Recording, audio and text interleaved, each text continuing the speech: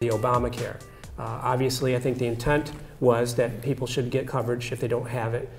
So maybe you could argue that the merits are there to try to develop the system. But I know you're the kind of lawmaker who likes to pay for things if you're going to spend the money. And it seemed quite clear. I remember the quote from Nancy Pelosi, Speaker of the House, talking about, at the time, you'll find out what's in the bill when we pass it. Or after we pass it. So now the point is, it seems to be a lot more expensive than anybody envisioned. The program still hasn't been fully implemented. What do we do about that huge cost that still hasn't quite hit the bottom line yet? It's a $2.6 trillion over 10-year cost to the American taxpayer that worsens the worst problems of healthcare. And as a practicing physician, what's the worst problem? Is everybody thinks somebody else is paying their bill. There's no consumer-directed behavior in terms of purchasing the health care. Therefore, what happens is nobody is frugal with their health care dollars, except those persons who happen to be not covered.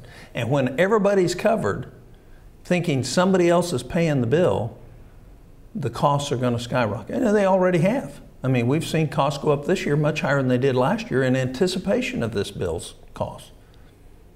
As a physician who then ran for office and also an entrepreneur, you have an idea about the bottom line effects of healthcare costs on businesses as well as from running your own medical office. What would you recommend to be done to resolve the problem? Obviously, there are a lot of folks in Congress who would like to see everybody get coverage. The question is paying for it and how best to do it, whether it's through a private system or a public system. With your expertise, what would you recommend? Well, can you tell me anything right now that works efficiently run by the federal government? I think a lot of people would be hard-pressed to find Right, find one program that's efficient. I've been up here almost 8 years.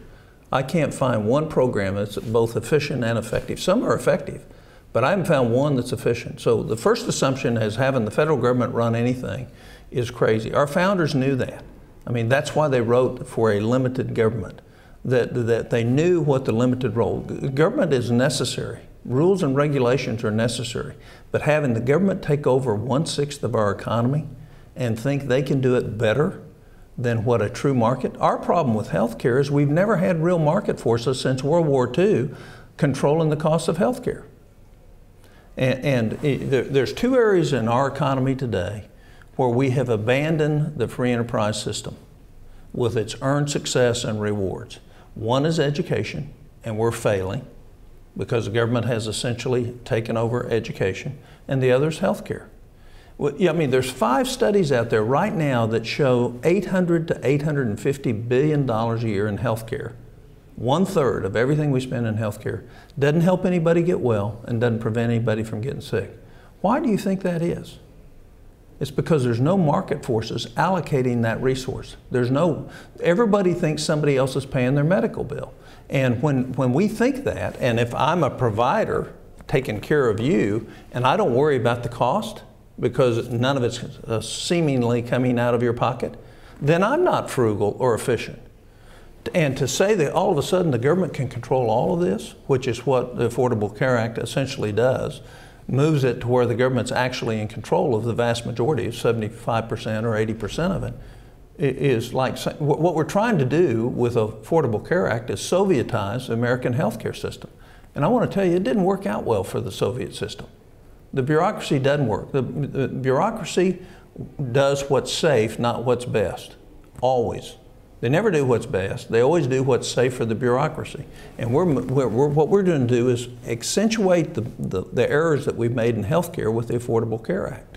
So my hope is that the Supreme Court strikes it all down and that we wake up and say, is there a better way to allocate $2.6 trillion in our economy better than having rules and regulations and having a tax code that says if you get insurance with your employer, you don't pay taxes on it, but if you're not fortunate enough to have your employer offering health care, you have to pay taxes on the money first before you can buy health care. I mean, we discriminate in health care, but it's because we haven't allowed the market forces.